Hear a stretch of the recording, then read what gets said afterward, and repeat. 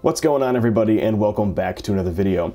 Today we're going to talk about HomebrewCon. It's a bit late after the event to make the video, but hopefully it does help shine some light on what HomebrewCon is all about if you're looking to go in the future and you don't know what to expect. HomebrewCon is an event hosted by the AHA, or the American Homebrewers Association, every year. It's the single largest gathering of homebrewers on the planet at one time and place, and is a great way to connect with the homebrewing community. At the end of the day, HomebrewCon breaks down into three major things. First, it is one big party where the beer flows like water and you get to hang out with hundreds of like-minded people and homebrew celebrities. Second, it's an information goldmine with sessions and seminars led by experts and accomplished homebrewers which focus on some very interesting subjects. And thirdly, it is a chance for homebrewers and homebrew clubs to receive their National Homebrew Competition medals in person. As far as partying goes, it's a blast. Once you register, you'll get a 2 to 4 ounce taster glass that you'll want to carry with you everywhere. Every session has some sort of beer or other fermented beverage to sample along with the presentation, and refills are encouraged. In the middle of everything is the Homebrew Expo, where you can wander around, getting your cup refilled and check out the newest gear, ingredients, and resources in the homebrew industry. Once you get through to the evening, it's full-on party time. On day one, it was the opening party, with big names in San Diego breweries showing off their best. On day two, it's club night, which in my opinion is the most fun part of all of HomebrewCon.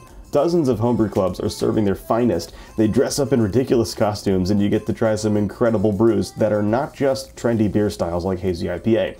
In the same night, I had a Pivo Grodziskie, a 10-year-old barrel-aged Flanders Red Ale, as well as several Lambics, Trappist singles, dark milds, and old ales. And it is an absolute blast to try obscure beers that homebrewers love. Finally, on the last night is the Knockout Party, where you get to try all the beer that is left over from the National Homebrew Competition. This one is fun, especially if you submitted to the competition, so you can taste the beer that your beer went up against in the competition. The educational aspect of the conference is not to be missed either.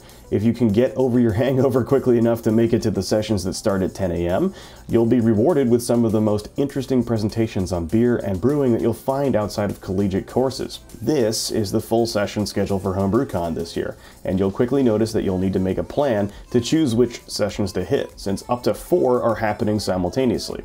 As for me, I chose to go to a mix of what I knew the least about, things like non-alcoholic brewing, lambic brewing, ancient German beers, and gluten-free brewing with alternative grains, plus in one session we tapped a cask of dark mild at 10 o'clock in the morning. I also attended some sessions led by some of my homebrew heroes and got a chance to meet them. I got to see John Palmer, Brad Smith, Gordon Strong, Denny Kahn, and Drew Beecham all in person, and it was great to hear what they had to say. Another huge highlight was meeting fellow brewtubers in person, such as Trent from The Brew Show, Bradley from Portly Gentleman, and Matt from Mean Brews. These guys are awesome in person and were a blast to hang out with. The final day is pretty open before the National Homebrew Competition Awards ceremony in the late afternoon, so this is really the optimal time to explore the host city. I chose to take an Uber to San Diego and check out the waterfront for a few hours. I got some great tacos and explored the USS Midway before heading back for the awards ceremony.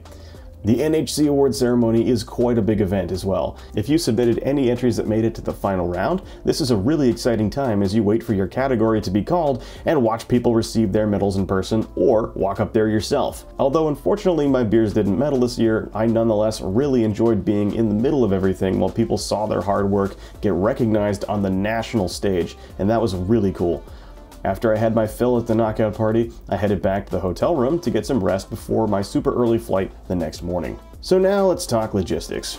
Each year, HomebrewCon is hosted in a different major city in the US. Last year it was in Pittsburgh, this year was San Diego, and next year will be in Denver, along with Great American Beer Festival. The conference is usually going to be held in a large hotel or conference center, and they pretty much have everything you need in one place. Tickets to the event are typically going to run you about $170 to $400 depending on which package you buy. This ranges from just the Saturday, which really only includes the NHC Awards ceremony, to the full conference with all of its benefits.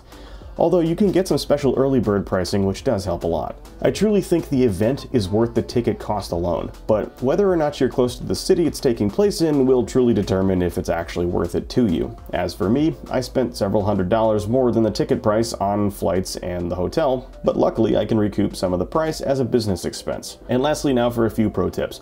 You're going to want a stash of electrolyte drinks, antacid, and caffeine to keep yourself moving throughout each day. It really is a 3-day marathon, not a sprint, and you'll want to take care of yourself, especially after club night. Secondly, I highly recommend getting one of the discounted on-location hotel rooms just for safety and simplicity. I'll admit that I needed to go take a nap in the middle of day 2, and that was a game changer. Lastly, bring your own beer to the event. In fact, it's even encouraged. Lots of people brought their own stuff around to share between sessions, but easily the highlight was somebody walking around with a miniature keg of Baltic Porter in a backpack with a picnic tap sticking out the side. It was awesome. And lastly, you will see homebrew celebrities everywhere. Don't be afraid to walk up to them and say hi. All these people like John Palmer, Denny Kahn, Drew Beecham, etc. are all super down to earth, and they love to talk about beer and brewing all day long, and will be more than happy to take pictures with you. This also goes for brewtubers like me, Trent, and Bradley. Far and away, the highlight of the event for me was meeting so many of you, chatting about anything and everything and taking pictures together. And I'm really grateful that I've helped so many of you that you want to actually let me know that in person. My favorite thing about running a YouTube channel is that I can make a positive difference in this community, and you guys let me know that more than ever at HomebrewCon this year. So thank you so much for all of that. Anyway guys, I hope you appreciated the video, and I'll see you guys next year at the next HomebrewCon. So until then, cheers.